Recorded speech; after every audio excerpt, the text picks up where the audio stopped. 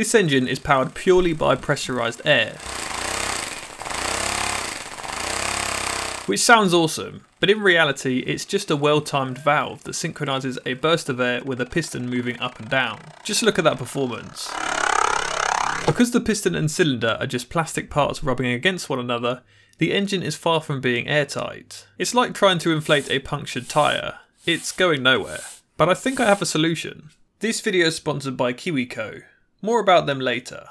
A diaphragm is a disc of flexible material that is fixed around its outer edge, but is free to flex back and forth almost like a trampoline, but with an airtight seal. This means we can make a diaphragm move by changing the pressure on either side, and I'm thinking this could be used to drive a piston inside of an engine. This would remove the issue of a non-airtight engine, as the diaphragm will contain all of the air. But this also presents another issue. We need to somehow control the air pressure above the diaphragm, perfectly in sync with the piston, without breaking the airtight seal of the cylinder head. So between the air supply and the diaphragm, we need to design an inlet and exhaust valve that operate with low friction and are 100% airtight. One idea I have for exhausting the gas is to make a small hole in the diaphragm, which will be sealed shut by the piston. Then if we adjust the piston travel to be slightly further than the stretch of the diaphragm, it will separate from the diaphragm and break the seal. This hole also allows for access to the cylinder head, which can be used to operate an inlet valve. The only engine I've designed in the past with an airtight inlet valve was my very first version,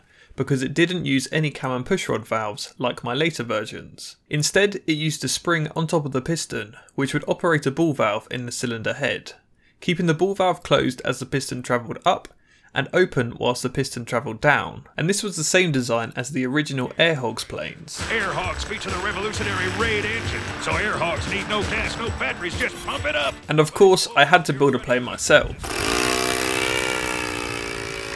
The only issue with this engine was the spring, as they would often bend or break, resulting in reliability issues. Here it goes, come on! Which I really want to avoid with this new engine. So here is my new concept. To start the engine, the output shaft on the right must be turned by hand, which through the gearbox moves the piston to the left. The gearbox isn't necessary, but allows for speed or torque adjustments if needed. The piston then seals against the diaphragm, as well as this brass tube sealing with this first O-ring. This is part of the inlet valve process, which works similar to a two-step airlock door, where only one door can open at a time. So after the brass tube closes the right hand valve, the thinner pin opens the ball valve, which is holding back the high pressure air supply. The air then fills this volume inside of the cylinder head, but is prevented from pressurising the diaphragm by the right hand valve. Then as the piston travels back towards the gearbox, the ball valve closes and the valve to the diaphragm opens, allowing the stored high pressure air to enter the cylinder. This pushes the diaphragm against the piston, which accelerates it towards the gearbox. Then when the diaphragm can't stretch any further, it separates from the piston and vents the remaining air through the centre hole,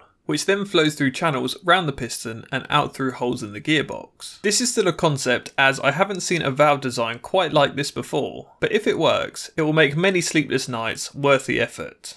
So let's build a prototype. I 3D printed the parts using PLA filament supplied from 3D Prints UK with a standard 0.4mm nozzle. This required the layer lines in the cylinder and piston to be sanded, but at least the tolerances don't need to be perfect with the diaphragm design. The gearbox was also 3D printed and ran surprisingly smooth considering the small size of the gears. Brass inserts were made for the connecting rod between the piston and crankshaft to reduce friction and wear on the plastic. This could then bolt straight to the large gear, and then the main cylinder can be attached, which makes for an intriguing mechanism to spin the shaft at one end and see the piston oscillate at the other.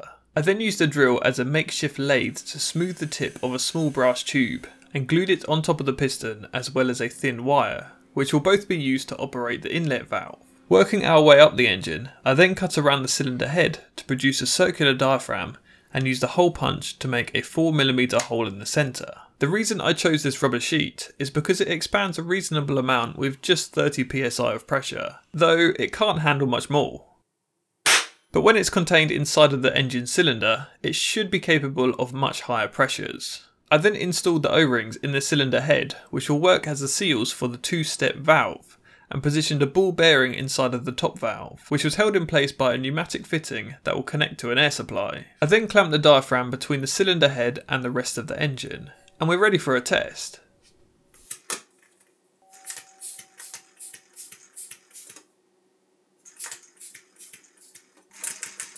The issue I'm having is finding the correct length for the brass tube and thin wire on top of the piston. If the thin wire is too long, the ball valve will open early, causing air to flow straight through both O-rings and the diaphragm. If the wire is too short, the ball valve won't open at all. If the brass tube is too long, the right hand valve will open too late in the engine cycle, and the diaphragm won't be pressed against the piston. And finally, if the brass tube is too short, it won't seal the right hand valve, and the high pressure air will flow straight into the diaphragm, causing the engine to backfire.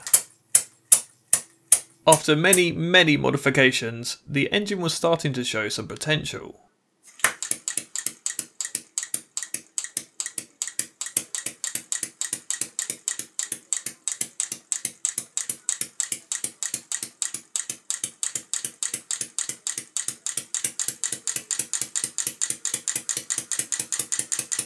So now my new engine design runs, but if it's going to outperform my previous engines, it needs a large boost in performance. Fortunately, there are a number of things that can be easily changed. After 3 full redesigns, I increased the volume in the cylinder head by 300%, changed to a 1:1 gear ratio, and reduced the piston travel by 2mm. This not only reduced the size of the engine, but also increased its performance.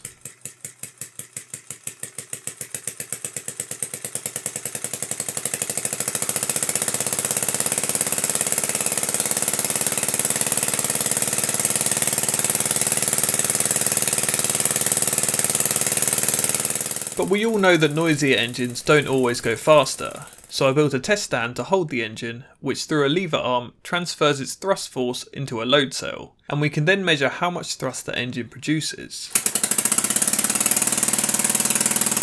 For the air supply, I used a 2 litre bottle pressurised to 0.41 bar, or 60 psi, so there is always a consistent amount of air for testing the engine's efficiency.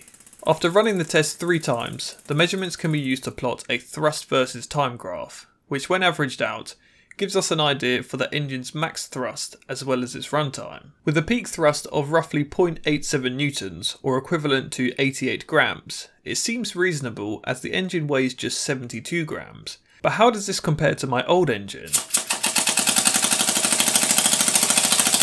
This test was done with the same propeller and pressurised bottle, which revealed some surprising results. That's right, my previous best performing air engine produced nearly a third of the thrust of this new one. And if we measure the area under each graph, we get the engine's impulse, which can be used to compare the efficiency of each engine. Almost like it's miles per gallon, but instead it's thrust time per 2 litre bottle at 60 pounds per square inch, which shows the new engine to be 366% more efficient due to being fully airtight. I also tried the old engine with the smaller propeller it was originally designed for, which increased the RPM and run duration, but actually performed worse due to less thrust being produced.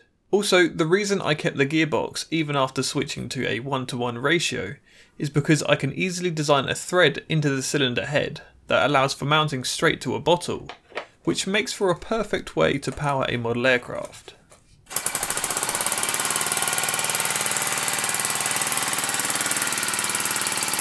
This engine probably won't power the future of our world, but it's this sort of problem solving that will lead the next generation to work on something that will. KiwiCo creates super cool hands-on projects designed to expose kids to concepts in science, technology, engineering, art and math, and are a great resource for learning at home. Each monthly crate is very well designed with an easy to follow instruction manual and educational magazine, which I personally really like, as building something is only half the fun. Finding out how it works can be just as fun, if not more. And did I mention they don't require any extra supplies, so there's no need to go to the hardware store. Relevant to my interest in pressurised air engines, this specific project produces its own pressure through a chemical reaction, which is released in an instant to launch a rocket skyward. What better way is there to learn whilst having fun, other than KiwiCo's crates, which are also a great gift option for the holidays. So go and check out KiwiCo at kiwico.com/Tom50 to get 50% off your first month of any crate. The link will be down in the description below. Thank you very much for watching this video. If you enjoyed this video, it'd be great if you could leave a thumbs up down below. And if you're new to my channel and want to see other projects similar to this, then please click subscribe down below. A massive thanks to all of my supporters over on patreon.com for making these projects possible. I honestly couldn't do it without your support, so thanks once again. Thanks once again for watching, and I'll see you in the next video. Goodbye.